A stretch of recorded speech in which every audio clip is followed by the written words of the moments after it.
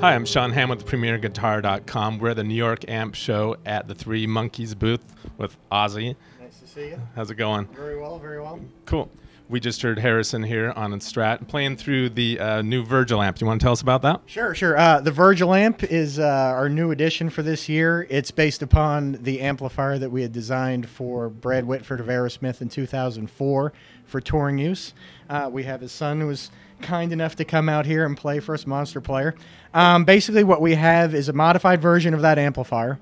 The differences being that this is 4 6v6s where Brad's amp was 4 6L6s, so it's a much more manageable wattage, being around 30 watts. The other addition is we modified the preamp to go in a direction that usually most guys aren't going to want to go in. We started off with a dirty amp. Brad's amp was always dirty, and we worked on getting a clean sound out of it, and we were pretty successful at doing that. So basically what you have is an amplifier that is capable of producing both British and American tones, and then being able to get extremely distorted and high gain at the touch of a foot switch. So what we have here is your standard controls of being a volume, a bass, middle, a treble control, a global master, and then a lead master, and a lead preamp. So you have a tremendous amount of control over the tones that you're going to get and the amount of volume for boosted and non-boosted settings, as well as the gain level of your boosted and non-boosted settings being independent and variable. So basically what you have here is what we're looking for the next year to pull us through. Cool. Now, what do you have in the cabinet that we're hearing? The cabinet's a 212 cabinet. It's a closed back. It's our own design. It's sort of a 212 scaled down version of a Marshall 412. The speakers in there right now are WGS Veteran 30s. Start off here with, this is the dirty channel right now, and he's playing through a 70 Strat.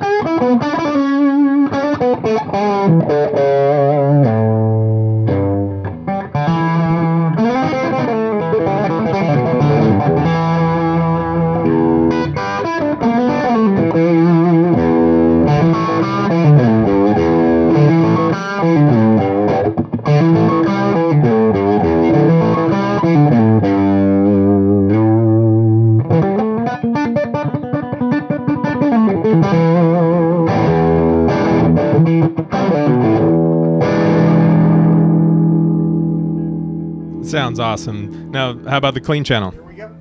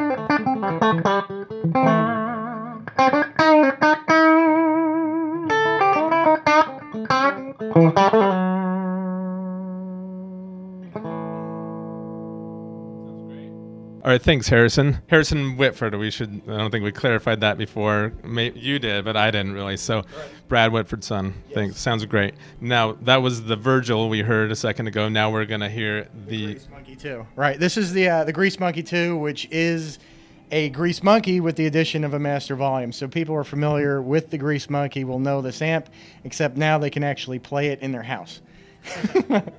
Right now, we've got it set up on the cleaner side. As you know, it has that boost switch on the back that puts it into hell mode. Right now, it's in normal mode, so we're going to have Harrison demo us for a little bit on that right now, I think. How many dBs on that boost? On that dBs, I don't know, probably like around 20. It's enough to where, you know, you're not going to want it foot switchable. That's why it's on the back, and it's not foot switchable. I mean, it's too much of a jump, so we're going to have to do a little bit of a reset on the volume control when we switch over to the hot side. Okay, cool. Let's hear it. Yeah.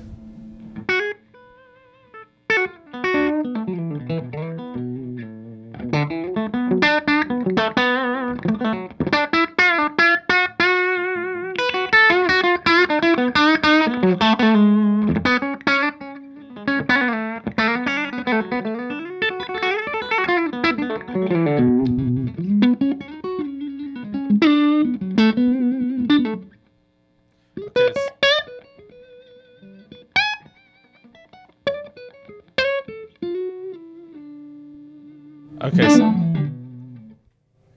so that's with the boost off. Yeah, that's the boost off. So now you're going to let us hear it with it on. We're going to hit it right now. So I'm going to turn it down, and then we'll bring it up to level.